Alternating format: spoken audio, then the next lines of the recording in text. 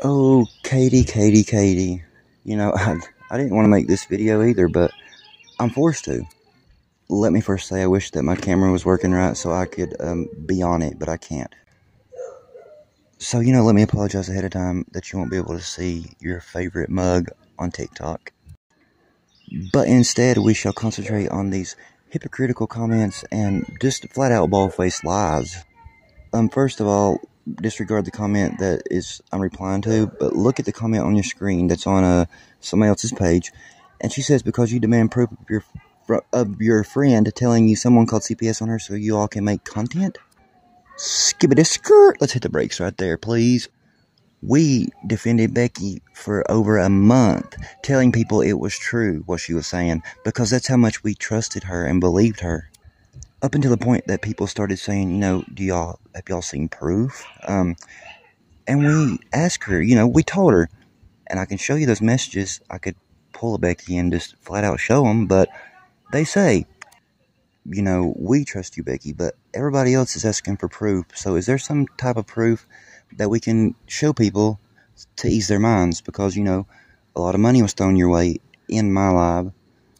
It was just amazing to see all the people coming together to help somebody in need that we thought was in need. And, to be honest, that's the type of people that I like to associate with and rather be around. But anyway, continuing on, for a solid 2 weeks, she would avoid the question. It was straight up crazy. So for the next couple weeks, she just beat around the bush. She never sent anything until she finally did send something.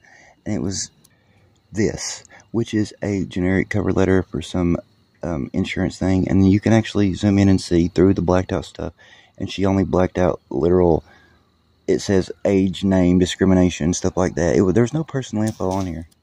Now moving right along, let's address the comment that I'm replying to. The part that says, I never liked you since I privately walked away from you. Both of those are false, and I'm about to prove it. You never liked me, but you sent us $40 worth of gift cards.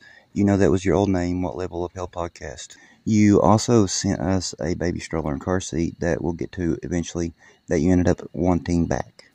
Thank you, by the way. We've got some good use out of that. You always want to throw out there that I shame a female addict by mocking her. But tell me right now that you didn't comment on those videos laughing, saying that they were funny and shit. Come on, tell me right now. I don't have the screenshots of it, but me and you both know, and many other people, that you did. Accusing me of shaming an addict, but what's that down there say? Oh, how did I just notice Ashley's lip critter? You were even getting in on the action, needing a new name. There's part 2 coming up.